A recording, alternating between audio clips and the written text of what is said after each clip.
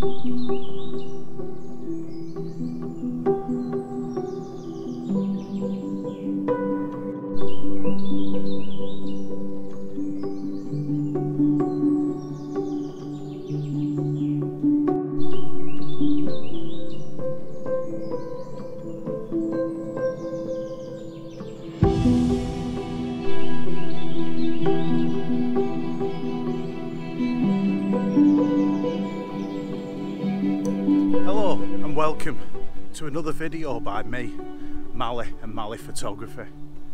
And well, the loosening of lockdown means I can actually do this now, and as you can see, there is no one. Today I've come for a specific reason, which was to get a minimalist shot of some tree branches coming out of the water. I'll show you.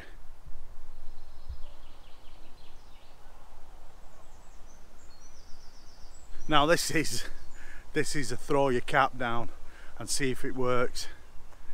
I've had my eye on it every time, like I said, on my exercise route I've walked past. I've already had a couple of shots here that I'm really pleased with the reflections. So this old pond, stagnant pond, many years ago, when Johnny Hurst, the farmer that owned this land, is no longer with us. Sithee Johnny. He used to grow potatoes on the field, and one year he had a particularly bad harvest. And well, back then, dump skips, European standards didn't exist. So Johnny just got all these 10-ton of potatoes and dumped them in here, and they all fermented. The whole water just became opaque. I wish I had pictures from back then. As all the potatoes rotted, it killed it. It absolutely destroyed this lovely piece of nature.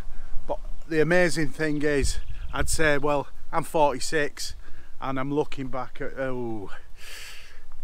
30 years ago. So when I've been about 14 to 16 when I used to come walking round here. It's back. There's ducks, there's wildlife, there's lots of birds, and the trees are just fantastic. Look at this. You can still see the remnants, the dead stumps from where he put the potatoes in. There's one over here. So as you can see, there's the odd few dead stumps coming up and trees, but they're really interesting shapes. This particular tree here, where its branches are just coming out at you, wonderful shapes. So we're going to get a few shots, get set up, one for the minimalist shot with the dead stumps, and then I think I'll come round this part and get some of this side. Who wouldn't want to be out in this? We're very lucky now to have chances to get out like this. It was looking ominous for a spell. You've probably seen two of my videos already. One video from another woodland where I've met a certain kind of special tree, shall we say. You've already been introduced to her and her sister, and that is up closer to my house. That it's up a place where it is an ancient woodland. It dates back to the 1600s. Far too relaxed. It's been such a long time since I've took a long exposure, but we're getting really experimental. We've got some beautiful shapes and shadows and reflections off these I'm pretty sure the beech, little saplings that are shooting up, and the old growth, the stumps that I told you about earlier that died from the water getting polluted. I've got new saplings growing out of them where they've either seeded or life's come back through the roots of the tree.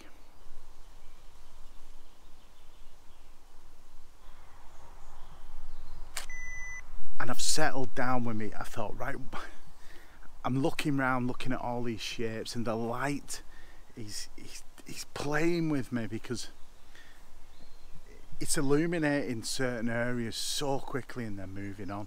But the reflections are lovely. They're abstract, but they're creating some leading lines in the abstraction, and then the log has so much detail in it with the moss. It's a beautiful little composition, I think, but it's very abstract.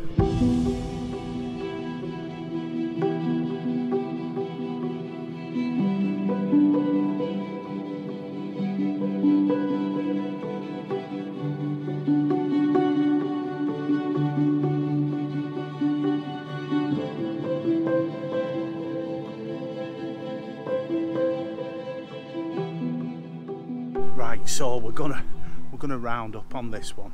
I'm gonna head over and get some more little shots. I'll talk you through this a bit more. We've gone with a 6-stop, and I've pushed it up to f16 because of the light, just to give me that little longer exposure, because what we're getting is skating lines and little patterns from the leaves as they're moving in the water, and it's beautiful. Also, I think my kids are getting bored. If you hear them chattering in the background, they're being very good actually. They've only had one bollocking today. But right now they're climbing trees and picking leaves. That's what kids should be doing. They're loving it as well. Sorry, I digress. So the light now is just falling onto the stump again. And I've changed the angle. I'm keeping it in the 3rd. I'm quite tight, and we've got these little patterns, like I say, where the leaves are just moving and creating tracing lines and little details in the water. Been waiting and waiting and waiting and waiting and waiting, and the light has finally dropped. Perfect. I've took a shot without a 10-stop on. Oh yeah, we've changed up. I want to get an even longer exposure now. This shot's probably so abstract that you'll think, why has he spent nearly an hour and a half focusing on a dead stump? There's something very decorative about the shot, with the dappling of the leaves, as I've said, giving you these sweeping leading lines. But we're going to move on now. It's incredible place. Right, we'll take some more on the way back. We'll have a bit of a chat while the kids run about. As you can see, wonderful place. Look at this.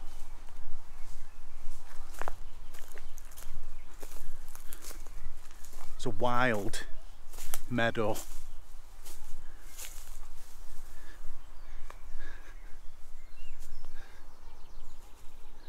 Now there is a shot here. When the light hits these leaves, they kind of turn a silver and green and almost just liquid white, like a liquid reflective feel about them. I can see some pussy willow a bit further on. Oh, we do love a bit of pussy willow. Right, let's get back to the camera. So I hope you all been keeping well, keeping safe, and I'm quite happy to come and do this series of vlogs. So I hope you are happy for me to come to these local places, because I can't see myself going anywhere for some time. I'll bust my ankle, as some of you might know, some of you might not. So we're going to set up again here now. Get this, look at that light. I think just there, a square crop of that, or maybe even try a long 16 behind would look quite abstract. I'm in a very abstracted mood. You know what I'm like, you know how I get, you know when the excitement starts kicking in, and I won't mind. It's probably the most chilled area at Universe right now, this. Oh, just a gentle breeze.